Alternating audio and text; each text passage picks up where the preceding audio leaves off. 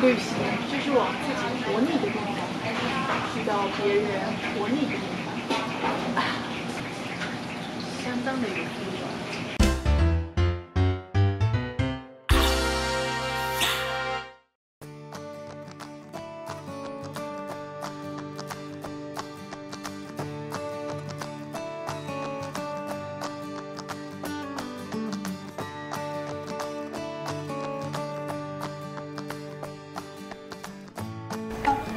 我是美食水的芊芊，看到这个场景就知道我们又来到了水水哦北move的时间了。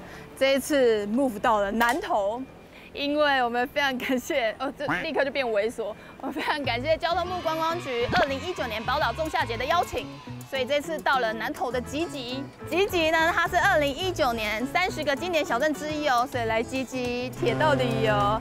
上山又消暑，然后这一次呢，一样也有在网络上募集在地人推荐集集究竟有哪一些推荐的小吃，所以你来集集不知道吃什么，看这一集就对了。首先，我们的第一家呢，就是心太软臭豆腐。我总是心太软，心太软，独自一个人流泪到天亮。哒哒哒，对不起，任贤齐 ，Go。要来了，要看明了，耳朵要遮住了，这样才会准。火车已经到车站，阮的心头渐渐重，看人看起来真清冷，阮是伤心来相送。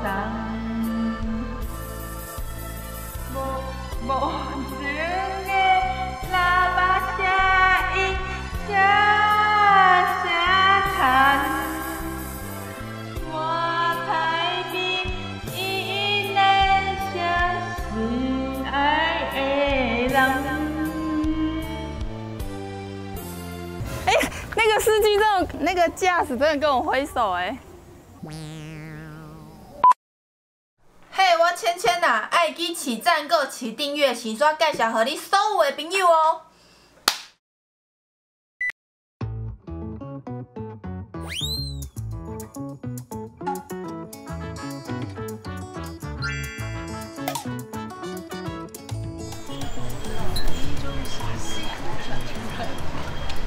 心太软。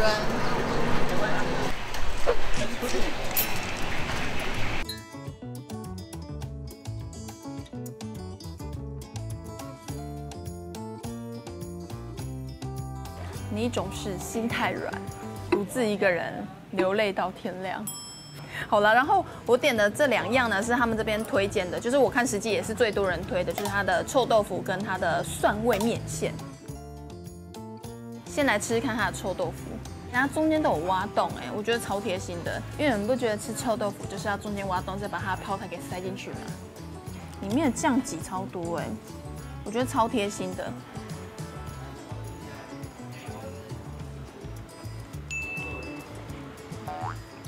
它的臭豆腐很好吃应该说它的臭豆腐跟我们印象中那种不太一样，它比较没有那么臭。再来的话就是它是外脆内 QQ 软软的，可是它外面的那个脆不会让你觉得会烤嘴巴，就是会刮嘴巴的那种。而且重点是它的那个里面可能有放蒜或是香油之类的，咬一咬之后它的香味很够。不过我觉得唯一比较缺点是它的台式泡菜，我觉得还好，但它的那个臭豆腐的口感超好。如果硬要讲的话，我觉得。就是比较偏向炸豆，对。而且我们印象中的臭豆腐不是很挡烤比的干不干嘛？可是这不会，这跟我们印象中的臭豆腐完全不一样，就是你不会觉得吃的很腻口。接下来试试看它的蒜味米蒜狗。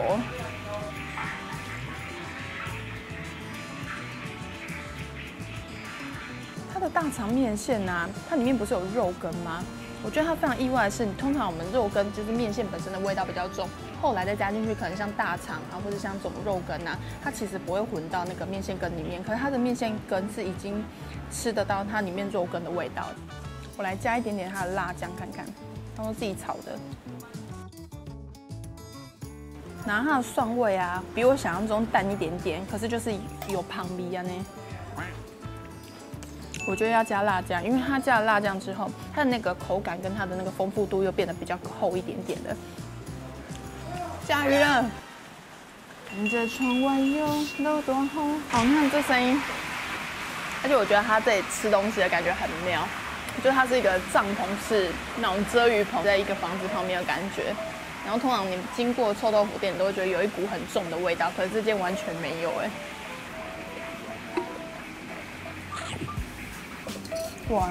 现在吃到越来越后面之后，整个口腔全部都是大蒜味，这种感觉超爽的，超速食的。吃完了，吃完，独自一个人流泪到天亮。我们就来看看第4名是哪一间。第4名是我们的阿婆慢慢面。我会慢慢的，慢慢的。喂，李安吗？走。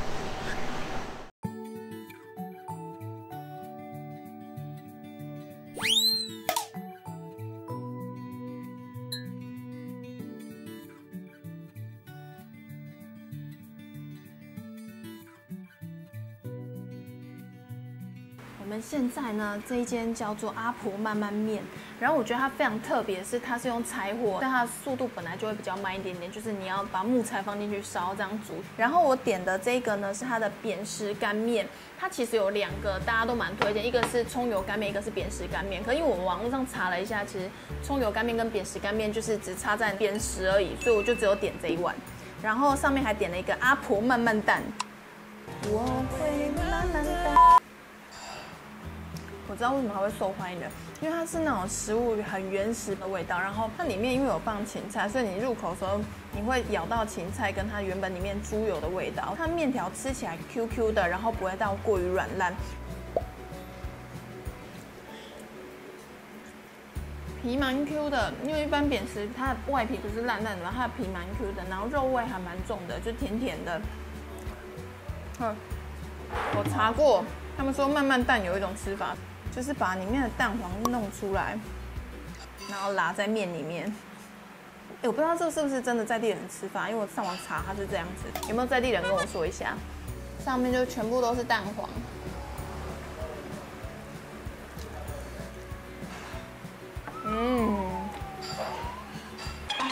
我个人觉得正常吃就好。它这个慢慢蛋，它应该是用酱油卤的哦，它就是那种酱油的那种豆香味。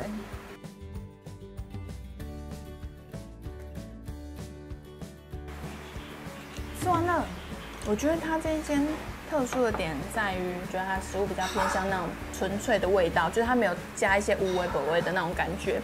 虽然说我觉得没有到很特殊，但我觉得它是好吃的。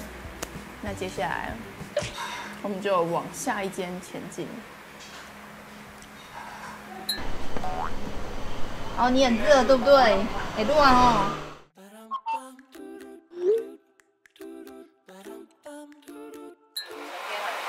谢谢。哇，你挖的好圆，好厉害！挖了12米，超远的，很可爱哎。这要拍个完美照啊！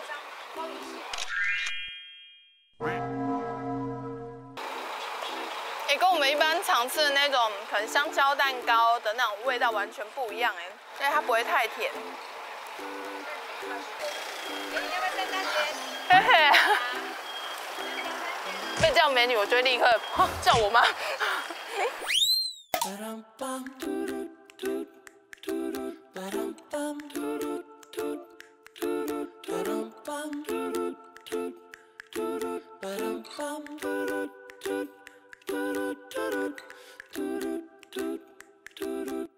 接下来第3名的牛肉面呢，我们来速速看它的味道怎么样。其实最多人推是它的牛肉面，可是因为我在点单的时候看到它的那个猪血粉肠汤上面有画了一个星号，我就觉得要 try。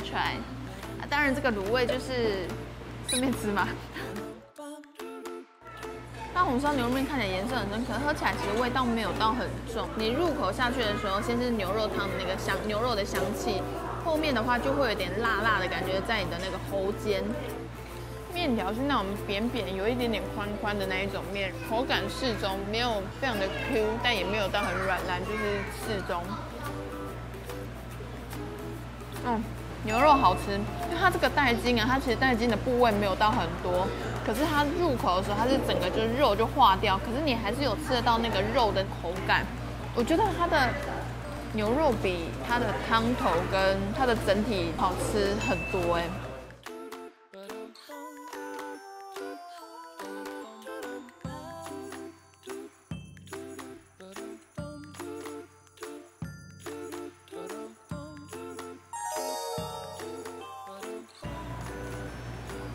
哦，它的牛筋好好吃哦，它的牛筋好好吃哦。它牛筋有点贵，但好好吃，很 Q 软嫩，可是那个肉的味道又还蛮重的。牛筋好吃，豆干好吃，海带也好吃，猪皮也好吃。这卤味真蛮，这卤味很香哎。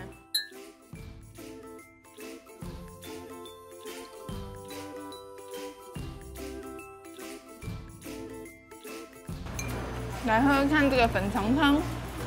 猪血粉肠汤，这个粉肠汤其实很适合，如果你点很多卤味的时候配下去的时候，先是那种胡椒的淡淡的那种香味出来，后面才是那个姜丝的香气。可是它整体的味道其实没有到很重。其实我觉得这很适合长辈的口味，因为像红烧牛肉面，你会觉得它口味没有到很重，可是它其实你在吃的过程中，到最后你还是会觉得这是真的红烧。一开始吃觉得还好，后面就觉得口味真的偏重。吃完了，整体来说，我觉得它的牛肉面还蛮好吃的。可是我觉得它最突出的其实是它里面的肉，因为我吃到的几乎都是半筋半肉，我觉得吃起来相当的划算。再来的话，就是我觉得它的卤味真的很好吃。如果你们觉得牛肉面太腻口，天气太热的话，我觉得要点点看卤味，尤其它的牛筋，它的牛筋更好起来啦。那我们往下一家前进吧。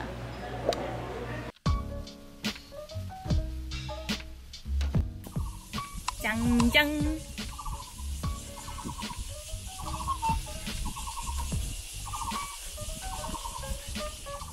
绿色隧道，而且还有鸟叫声呢，你们有听到吗？吱吱吱吱吱吱吱吱吱。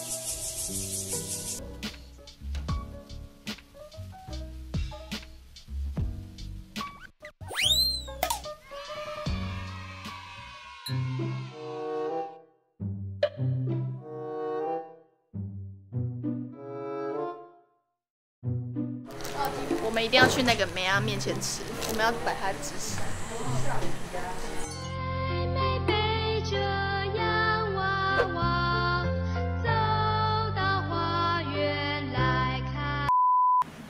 好，我总共点了3个口味。我其实有问说有没有比较推荐或是最多人点的，不过一共的是个人口味，所以我就点了百香果、凤梨跟情人果。然后刚刚有个观众跟我说，他觉得凤梨的味道比较淡，所以我们先从清淡的开始吃起。这个一只才8块，超划算的。它的凤梨的味道真的蛮淡的，它比较像是那种铁罐中的那种的味道，然后我觉得吃起来就是正常，然后真的蛮淡的。以前这种皮亚冰啊，它都是一整盒，然后用粉红色保丽龙装起来的。不知道你们有没有经历过那个时期？那年代也没有很久啦，其实。再来是百香果，它里面有那个好像是百香果颗粒耶，百香果籽也在里面。它这个吃起来也是比较偏淡那种，跟我们印象中那种酸味很重的那种百香果，就是新鲜百香果味道不太一样，它就是真的是蛮淡的。我刚刚吃凤梨跟吃百香果，吃起来都有一股滑滑的感觉呢。接下来是我很喜欢的情人果冰，给大家看一下。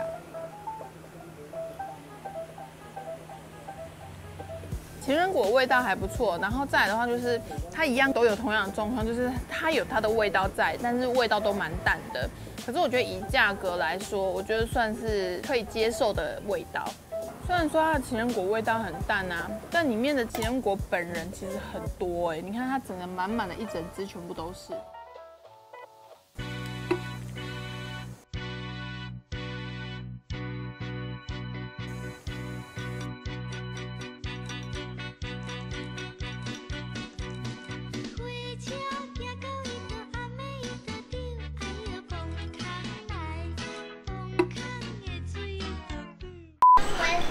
接下来就来看我们第1名究竟是哪一家。董家肉圆三兄弟，薯条三兄弟，二不啦，Go Go Go！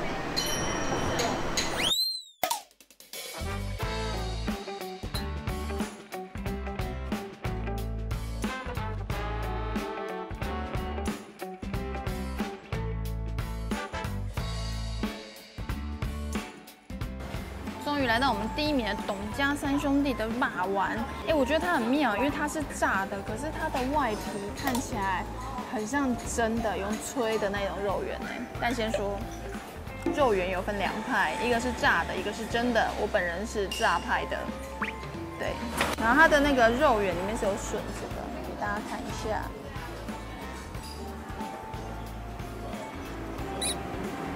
它这个外皮啊，它是用炸的，可是它却是完全都是 Q 的，口感有点接近真的肉圆。可是用真的肉圆，它会觉得有点糊糊的，可是它不是，它是 QQ 的那一种。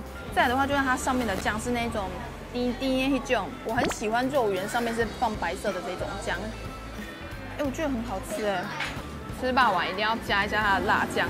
虽然说我觉得这样就很好吃，但我觉得比较偏甜一点点，所以我觉得加一点辣酱，看有没有蹦出无同款的新珠味。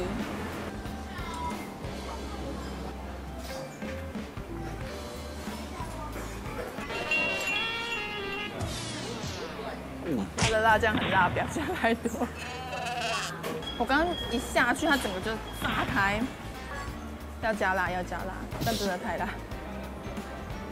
然后它有一个特殊的吃法，先把皮吃掉，然后也可以吃一点点内馅。吃完之后，等一下要加它们里面的大骨汤，就是一个肉圆2吃的概念。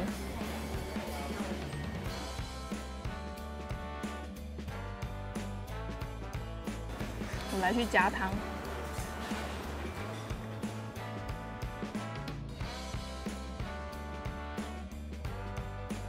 好，加了大骨汤的，应该是大骨汤吧。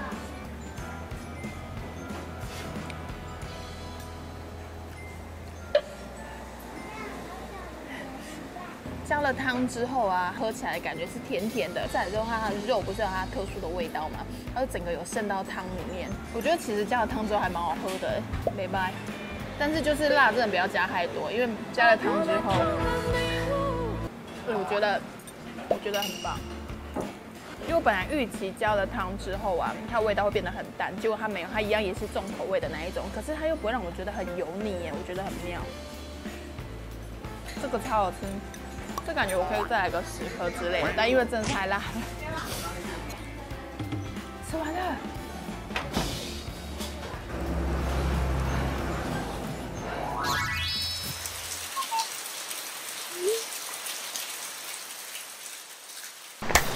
你以为今天就只有这样吗？对，终于来到这，看着春威又 low 多后，我们就开始了。桌上有一个甜点的时刻了，就是这个山椒蛋糕，而且我觉得它看起来非常的皮花，你知道吗？你看它旁边还有摆着这个香蕉花。哇，给大家看一下剖面。我觉得剖面的这个面包体的感觉有点像棒蛋糕，山椒的口感跟我们一般常吃的那个香蕉的口感不一样，因为我们一般常吃的香蕉是觉得比较蓬松，可它这个是比较 Q 的那一种，完全不一样。我觉得香气其实也不太一样。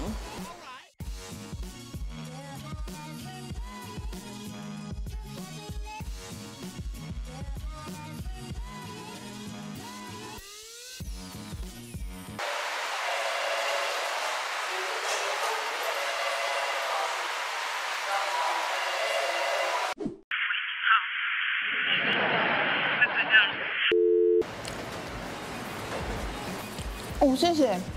香蕉花拿铁，这个是香蕉花拿铁。我没有戳进去，这还可以继续摆。哎呦，我的妈！这些又是一个 banana 的下午茶，感觉很好。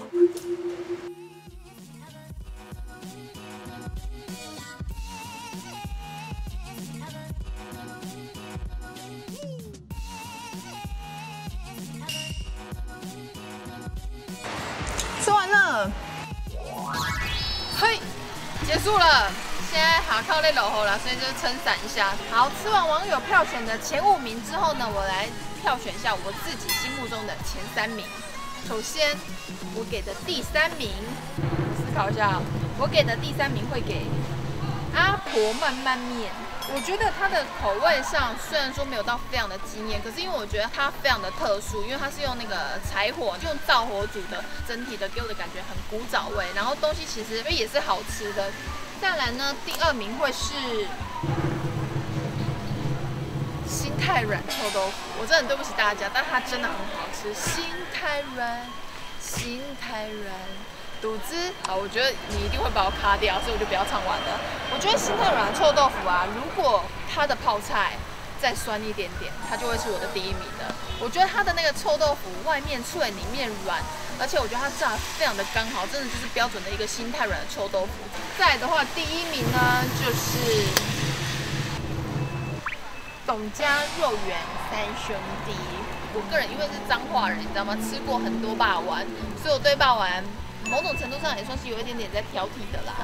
霸丸其实我觉得它特别的地方是它是炸的，可是它外面啊却不会让你觉得就是有那种炸过那种口感，整个感觉有点像是吹出来的那种 Q 弹的口感，可是又没有那个糊烂的感觉。再来的话就是它加了它那个大骨汤之后，完全又是一个崭新的一道料理。我其实很推荐大家一定要来试试看他们的霸丸。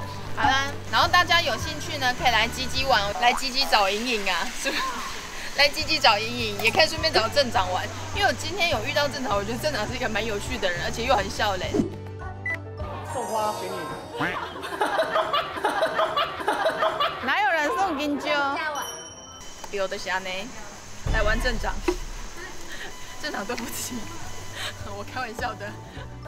以前很常听到朋友或是同学，他们周末连假的时候会去做铁道旅游，可能像是这一次的集集呀，或是阿里山等等的。但是现在好像比较少听到了呢。大家有机会的话，不妨也去尝试看看，因为不用开车，跟着火车，你也可以看着窗外的风景去走走。那这一次的集集哦北move就到这了，我们下次见了哟，再见。